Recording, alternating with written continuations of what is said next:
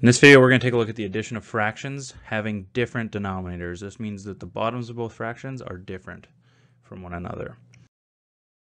We're going to start off by taking a look at an example.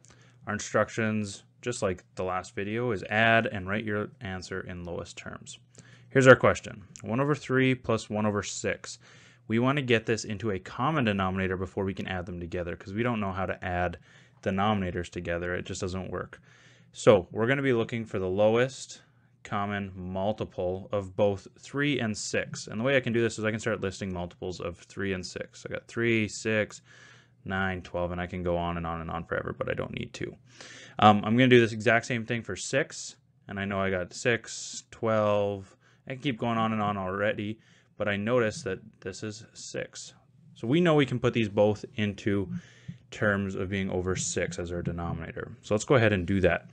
Luckily, one of these is really easy. Our 1 over 6 stays as 1 over 6. If I want to go 1 over 3 into terms of over 6, that means I'm going to have to double the numerator and the denominator to get it there. So I'm thinking times 2 here, times 2 here. So what I do to the top, I have to do to the bottom. 1 times 2 is 2, and 3 times 2 is 6. So now we have common denominators, and we can do exactly what we had done before. I can rewrite this as an addition statement over the original denominator. So I can go 2 plus 1 over 6. I can complete that addition statement. 2 plus 1 is 3 over 6. And I need to be checking for lowest terms, which I am not in at this point. 3 and 6, pretty quick to identify that our greatest common factor is 3. So I'm going to divide the top by 3. I'm going to divide the bottom by 3. And I'm going to get 1 over 2. And this would be my final answer in this case. Let's take a look at another example quickly. In this example, we're going to be looking at 1 over 10 plus 4 over 5. So again, I'm looking for that least common multiple, or lowest common multiple. For 10, I have 10, 20, and I can continue going on. For 5, I have 5, 10, 15, and I can continue going on.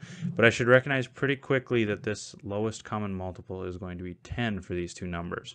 So I'm going to be turning them both into terms of over 10. Luckily, 1 over 10 is already in the fraction with a denominator of 10. 4 over 5 is a bit trickier. I know to get 5 to be a 10, I have to multiply by 2. So what I do to the bottom, I have to do to the top. I'm going to multiply 4 by 2 as well. 4 times 2 gives me an 8. 5 times 2 gives me a 10.